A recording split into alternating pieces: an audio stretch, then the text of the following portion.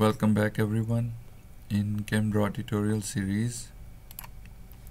In this video we'll learn some more cool things about ChemBio Draw. So in the previous tutorials we learned how to draw organic structures or different molecules in the ChemDraw, and in this video we'll continue exploring what else we can do in ChemDraw which is otherwise not possible with other software. So today we'll talk about the object menu. There are various options in object menu. We'll try to explore them. So first of all, we'll make a copy of these structures. For example, alright, we'll make a copy of compound 1. So I just selected it, and as I told you in the last tutorial, we can make a copy by pressing the control button. Keep pressing it, and you see now your mouse pointer looks like a hand with a plus sign on it. So you now click and drag this structure, so you will be making a copy of it. And leave the click, leave control. Now we have made a copy of compound 1, and we'll work on this copy now. So we can make another copy to show you some cool things. So we select this and make another copy of it just to see how we can perform different actions on it. So the first thing is that we can align these structures in any way. Like for example, you can see that this structure is here, this is a little bit up above this line, so they are not really aligned from top or from bottom to each other, and that doesn't look pretty when you print it, of course. So what we can do in ChemDraw is align them automatically. So I'll select this marquee tool. So first you select one structure and then you press shift, keep pressing it, and select another structure. Now you can leave the shift key. So we have selected both of these structures now. And now we'll go to object menu, click on object, and then see there is an option align. And if you go to align, you can align them differently, like from left edges, right edges, and top edges, bottom, centers. So for example, if I click on top edges, just see now they both are aligned and at the same height. Now if I want to align them like this, mean on the left edges, I select again this, press shift, select the second structure, go to object, align, and left edges. So see, now they have been aligned from their left edges. Similarly, we can do that with the right edges or centers. So this is a quite cool feature of ChemDraw. So you can make different big structures and then you can align them using this automatic tool, because even you have these grid lines, it's not easy to align some bigger size structures sometime manually. So it's always a good idea to align them using the automatic tools. Alright, the next thing is we can also center them on page, like select object, center on page. Look, now they are on the center of the page overall.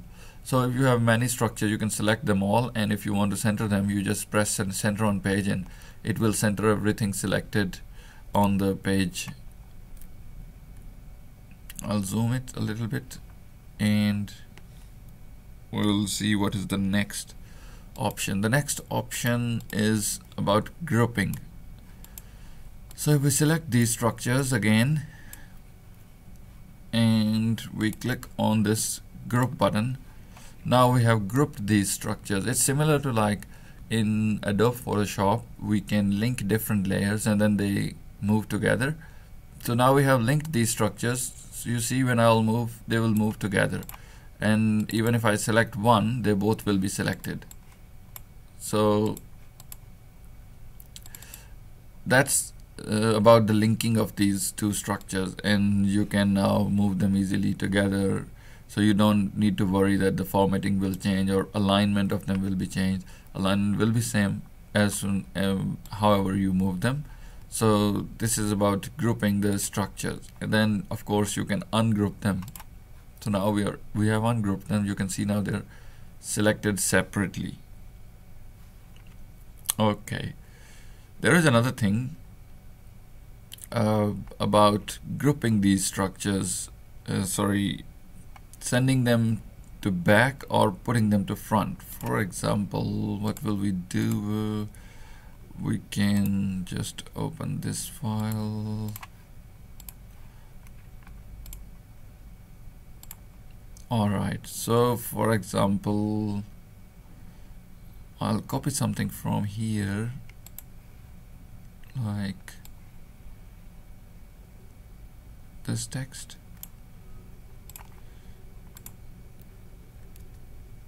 Paste by pressing Ctrl V. I'll move these structures a bit up. So now, for example, we have something here, and I want to put that structure on top of it. Look, when I put it on top of this, it just disappears. I mean, it is going to the back of this image. What I want is to put it on the front of this image. So I can do two things. Either I right click, or we can do these things like the object menu in the right click, but will currently try to explore it from the object menu. So if I click on bring to front, so now this is on the front. So if I put it on this structure, it will be at the front, not at the back. Alright, and if I send it to back, of course it will just hide behind this structure because you won't be able to see through this structure. So that's the setting, and similar can be done by the right click. So if you select it, right click, you can see the option bring to front, send to back.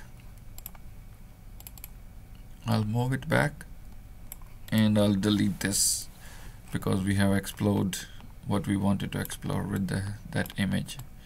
So now I'll just put them here and then see what is the other option in ChemDraw. There is another option to flip the structures horizontally or vertically.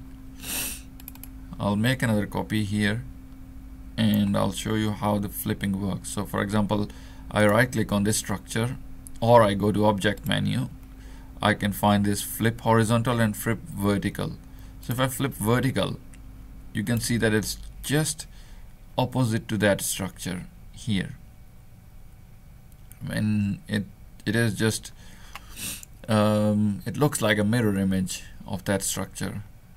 So similarly, if I want to flip it horizontally, I mean that's a real cool thing in chemistry. You know that there are mirror image structures which are enantiomers of each other. So you don't need to create enantiomers, draw them manually. You can just draw one enantiomer and then make the other enantiomer by just flipping it. So for example, these are the same structure. These are just copies. So I'll just flip this structure and make a mirror image of this structure. So I'll select this structure, go to object menu and click flip horizontal. Now it is flipped horizontally, and if you see, it is a mirror image of that structure now.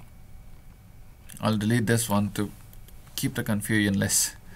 So now how can we confirm that this is a mirror image? It looks like a mirror image, but we have to look at the stereochemistry. So there is another beautiful thing in ChemBio Draw.